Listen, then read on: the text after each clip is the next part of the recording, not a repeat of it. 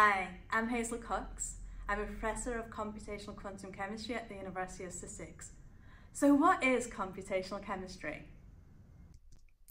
Well, computational chemistry, also called molecular modelling, is a set of techniques for investigating chemistry problems on a computer. It is capable of accurately predicting the structure, reactivity and properties of molecules and materials. It can also predict the properties of unknown molecules or very reactive molecules that can't be observed experimentally. To give just a few examples, computational chemistry is key to designing safe and effective drugs. Here on the left-hand side, members of the Sussex Drug Discovery Centre are using 3D representations of a novel molecule to test its binding to a protein found in the body. It can also be used to help develop new fuels and design smart new materials by providing deeper insight into the properties and formation of new molecules and materials. For example, experimental work by colleagues at Sussex include this molecule in the centre, recently synthesised by Dr. Barney Greenland to investigate the environmentally friendly synthesis of molecules and materials that could be used in the next generation of solar panels. And on the right here, these beautiful titanium dioxide nanotubes can split water in the presence of sunlight, as shown by Dr. Chao Chen and Dr. John Turner, making hydrogen, which can be considered one of the most environmentally friendly fuels. Computational chemistry can also guide experiment to efficient synthesis, reducing resources such as time and energy. So computational chemistry can be used to model all forms of matter, from materials to individual molecules and the interactions in atoms. But the computational method we choose depends on what we want to study and how quickly and accurately we want the results. For example, if we're interested in estimating the products of a chemical reaction, or examining how various candidate drugs fit inside the active sites of biomolecules, we can use classical mechanics, treating the molecules as balls held together by springs. However, if we are interested in making new molecules and materials, we need to understand how the electrons, the glue that holds molecules together, are behaving, and for this we need quantum mechanics. As quantum mechanics explains the nature and behaviour of matter at the atomic and subatomic level.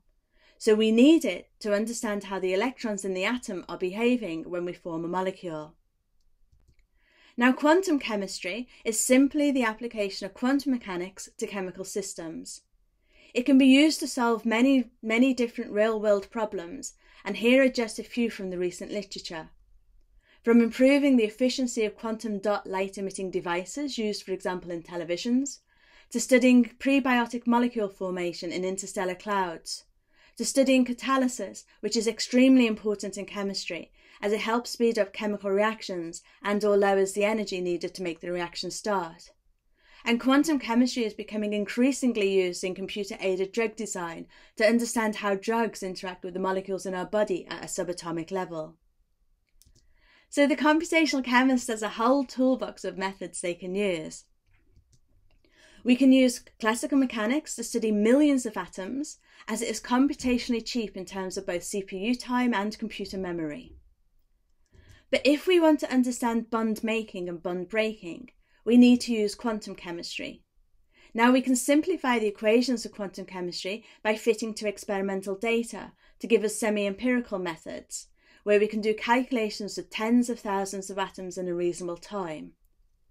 But if we want to perform calculations from first principles without fitting to experimental data, these are called ab initio methods, from the Latin from the beginning, we need to decide how accurate we need the results, as more accurate results require less approximations, and this comes at a greater computational cost in terms of computational power and computer memory.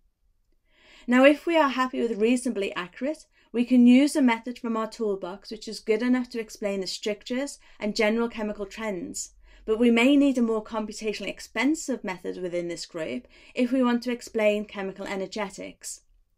Our goal is normally chemical accuracy, considered to be about 1 kilocalorie per mole, which is approximately 4 kilojoules per mole. And if we want to obtain very accurate data, for example, high-resolution spectroscopic data, spectroscopy is the interaction of light with matter, then this comes at a high computational cost and is currently limited to just tens of atoms. Now, although we have this wonderful toolbox at our disposal, a very active area of research, including in our research group, is to develop faster, cheaper, very high accuracy methods to solve the equations of quantum chemistry.